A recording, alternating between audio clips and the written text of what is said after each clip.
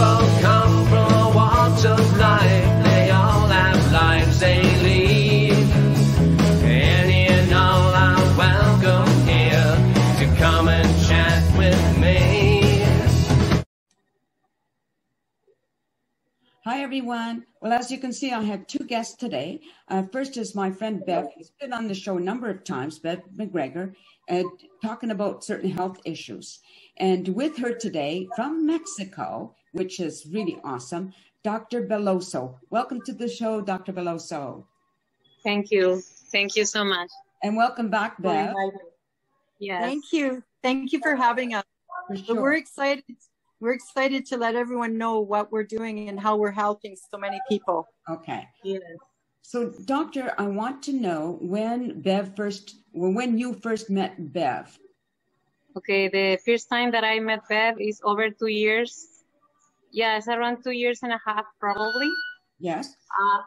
Before we start, I will be quick. I just want that you can say the theme, because it's important that you know, like, I just don't work by myself.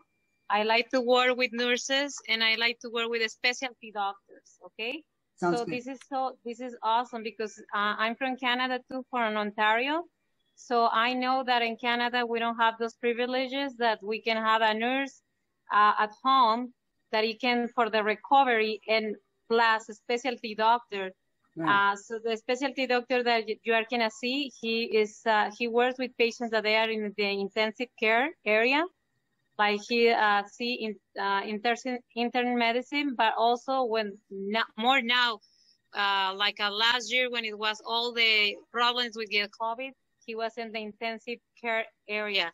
So I think I met him 2 years ago. And one of the things that I see that he's not just a doctor, he has a big heart. He's a human person.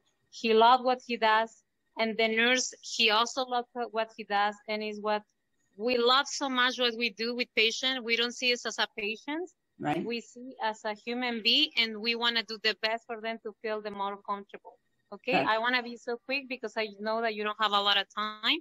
So this is the Dr. Gomez. Hello. What was your name again? Hello, nice to meet you. Nice to meet you. I didn't get your name. My name is Luis Vicente Gomez. I am doctor in area critical care. Okay. Okay. I'm from Tepic, Nayarit, Mexico. Okay. My specialty is in critical care medicine. Okay. Awesome. That's Nice to wonderful. meet you. Wonderful. Nice to meet you too. Thank you very much for being here with us. I appreciate that. So now, Bev, I'm going to talk to you for a second, Bev. Oh, somebody else to meet. Hi. Hi. How are you? I'm good. How are you? I'm fine. You? I'm good. What's your name, please? My name is Jorge Armando Carrillo Salcedo. Okay. Okay. I don't think I can. I am a nurse. Oh, you're the nurse, right? Well, Yeah. He took care of me. Oh, wonderful. yeah. Wonderful. That's, it's so nice that you're all able to be here on camera and introduce yourselves, and for Bev will be able to fill in your part of her care. So I think it's very wonderful, and I'm so happy you were able to do this. So thank you for that. Okay, you're welcome. Yes. Thank you. Thank you. Doctor. Thank you. That was really awesome. So I'm going to talk to Bev for just a second. Bev, I want to know why you reached out to Dr. Belloso. Okay, how this all came to be, as you know from previous shows, I had a very horrible experience with Dr. Rebecca Nelson, a plastic surgeon who was to help me reconstruct my breast after breast cancer. She virtually butchered me and caused very much grief. I've been dealing with this for 7.5 years. I was so frustrated, I could not find anyone to help repair her botched job in Canada. They would look at it and tell me there's no way they could do this. So I went to Mexico. I'd heard some good reports about a Dr. Hoya, and that is the first surgeon who addressed my hernia issue. Dr. Hoya is now so busy that he's no longer doing actual surgeries, but he is, for me, he put me to look after me was Dr. Anna. Dr. Anna came to the surgery. She helps and assists in the surgeries. for me. The last surgery, Anna has cared for me for the last 2 surgeries, actually 3 surgeries, because she's going to be looking after me this time as well. This will be my 4th surgery there. Mm-hmm. And this Anna has been instrumental in finding me the best care and the best solutions for me. And along that way, I've made a very good friend. In fact, I call her my daughter. Very nice. Now, doctor, for your part, now you're seeing Bev for the first time, the medical situation. What did you observe? Oh, the things here that I observed, I was feeling myself too, because when you are coming from another country, we call like a multicultural shock. Like when I came to Canada as an immigrant, but this is probably different, but you feel lost, you don't have contacts, you don't have friends. I mean, in that case, I have my ex-husband, but it's still like you don't feel like you don't have orientation. You need someone like a settlement worker. Nice. And in the time when I met Beverly, you know, in the hospital, after the surgery, there are medicals someplace that we have to be looking after of the patients. So as soon as I saw her that she was frustrated, she wasn't depressed, because that time is when it was so hard for her she didn't know what time to be back home. She didn't know what's going on with her recovery. And because when you don't know someone and you just feel like she came by her own, she didn't come with a friend or with a family member. So, and then I always tell Bev, I don't see a patient like patient. I see patient like they are part of me. I passion what I do.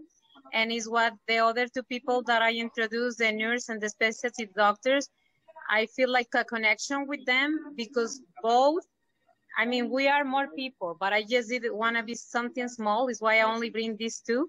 But I have urologists, I have gynecologists, I have different specialty doctors that they can come to your house.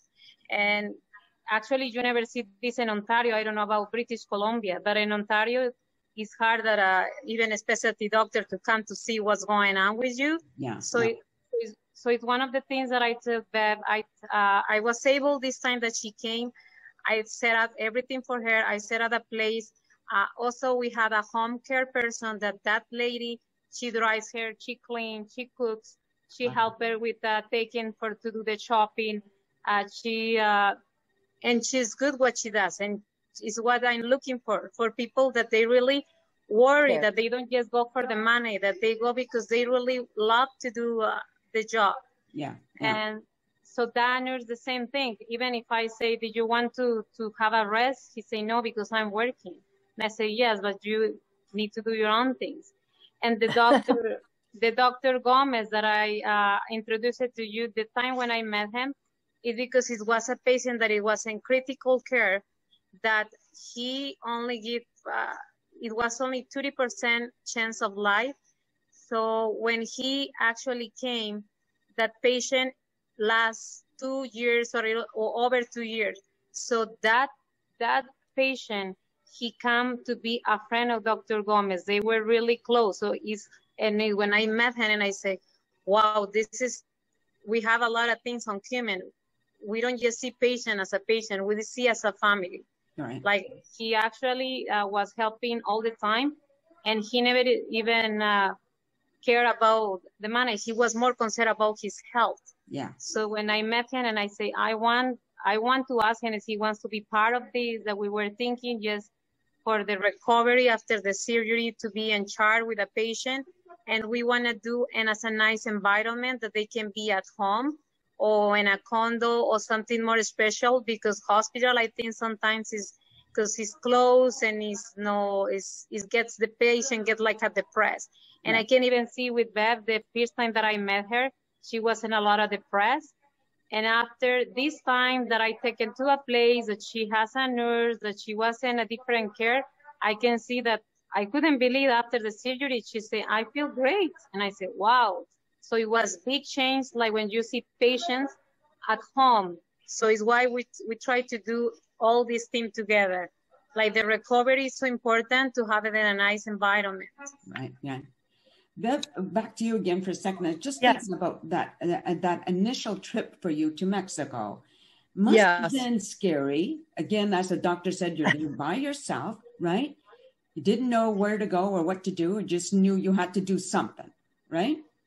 And she is, I call her my earth angel because, and I'm going to say that not just for Anna, but I find that with the Mexican doctors and nurses in general, they all are very passionate and very caring, and will go above and beyond to help you and don't dismiss you. Even your craziest thought, they embrace you and help you. They don't dismiss you. And I find in our Western treatment, it's very dismissive of late. Yeah. But when I got there, because she knew my situation with my hernia, she knew my story, and she went above and beyond. I mean, she was the doctor in the clinic that I had paid to have the surgery.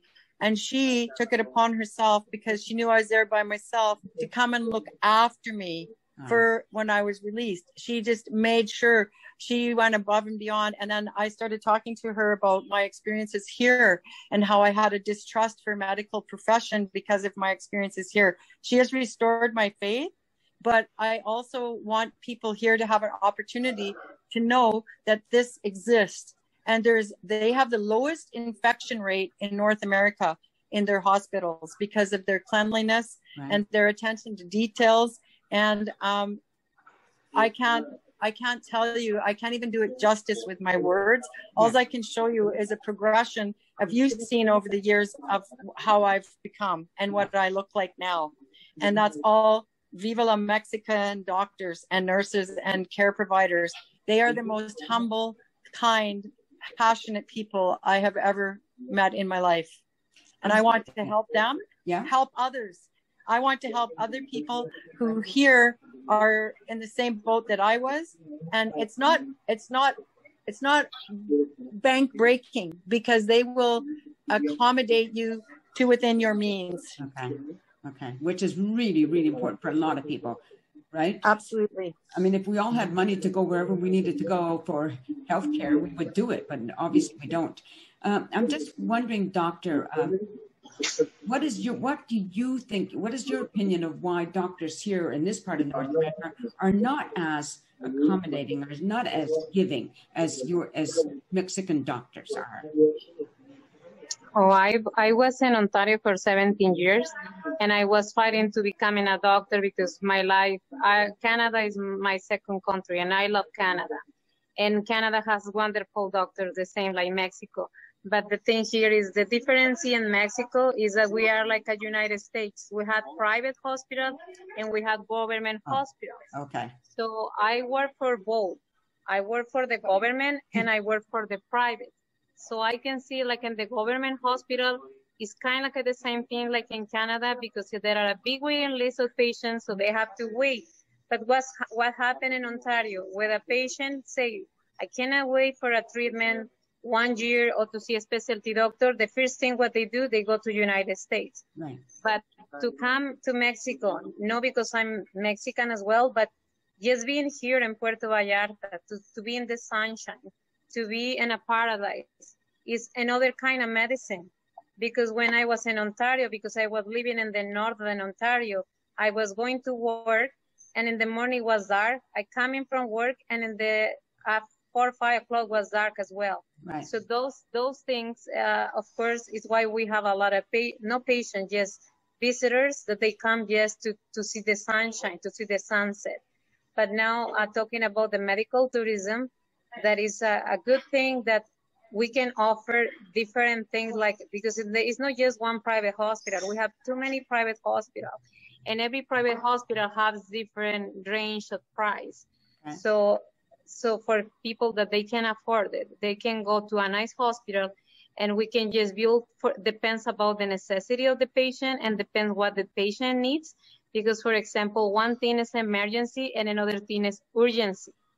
And for example, surgery like a knee replacement, hip replacement, or back surgery, those things, they're not really urgency.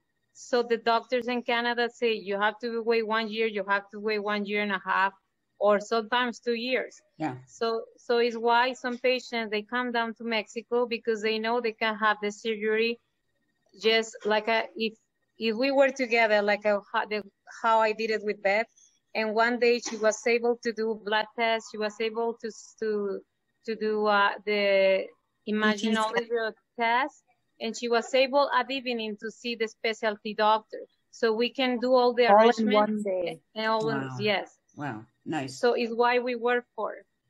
And I think it's amazing, not just to be coming here to do a treatment as surgeries, you know, to be as a mental health, because coming here is a paradise. So it's all the good things that we have to think about too. Right. Yeah. So it just sounds so great. It really, really does, you know, and I'm so glad that you were able to join me on the show here, and with what was Bev's idea to have you on. I think it's awesome that you're able to tell people what exactly you're doing and why you're doing it.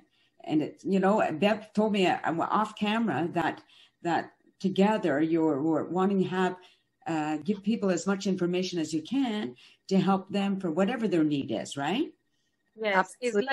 It's like a, for example, as an immigrant, as soon as I came to Canada, I have a settlement worker that for me, she was awesome. She gave me everything what I need, because you come and you don't know nothing about that. Yes. So even if you are there for years after you have kids, you don't know what is the best for the kids. You don't know about rentals. You don't know about nothing like, but here will be advice as a medical advice. And, right. And I feel happy because I have a good team that we worry about our patients, and we just want to put all our heart in those patients.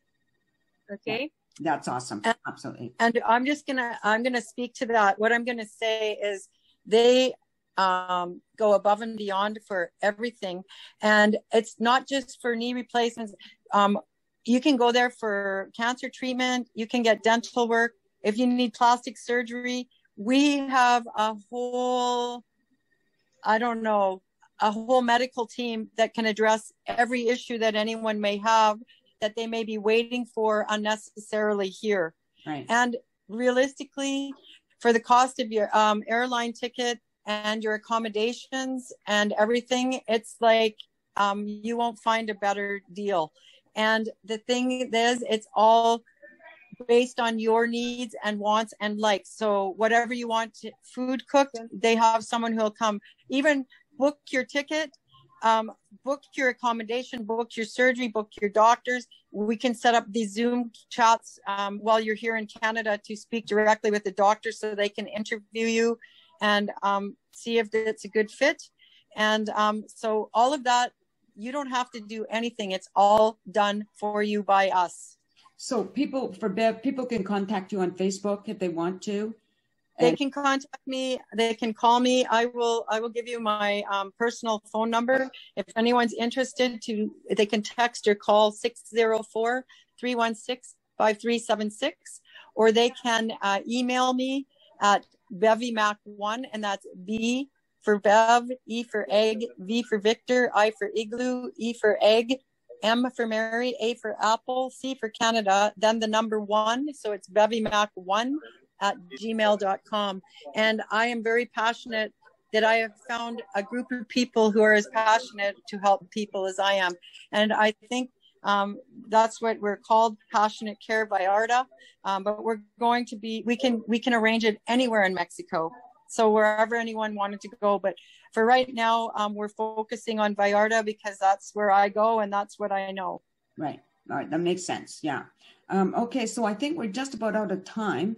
What I would like you both, or wherever, when we finish this, can you send me the names of the doctor and the nurse, so that written down, so that I can, when this is edited, I can have their names put there. Okay. Yeah, I'll text it to you. Yeah, it's the spelling that I need, you know. Can they say goodbye to you, please? Absolutely. Stay there, Bev, because we're not finished. Okay, thank you very much for being on this show. Hope to see you again in the future. That would be lovely. I got to say something exciting. I want to tell you that I'm coming to your wedding, just so you know. I'll see you soon. Thank you very much. Nice to meet you. See you later. Okay? Thank you, Doctor. This is also wonderful. Thank you so much. All right. Bye for now. Bye for now. If you want to put. Do you want me to hang in? Yeah, just hang in while I say goodbye to the audience. Okay. Bye. Thank you. Bye-bye. Thank you, guys. I love you. Bye-bye. Anna, I'll call you later. I'll call you in a bit. Bye-bye. Bye. Take Bye. care. Thank you, Anna. I love Thank you you. so much. Bye-bye. Bye. Okay, Bev, I'm going to say goodbye to the audience, but you stay there, okay? Yes. Oh, everybody, this has been one of those awesome, informative interviews, and I hope you listen to what Bev had to say. Bev MacGregor, you can find her on Facebook, and I'll make sure her phone number is included. The doctor's name, all of the names are going to be in the editing. And I hope you take care of yourselves, everybody, and see you next time. Until then, peace out, everyone. A sense of community, Chilliwack's a place to be. A sense of community where you're free. Rolling through the mountains, rolling through the valley, rolling through paradise with me. It's multicultural, you're sure to see it all. Chilliwack's the place to be, you'll see. Come party in the park, go dancing after dark. Chilliwack's the place to be, you'll see.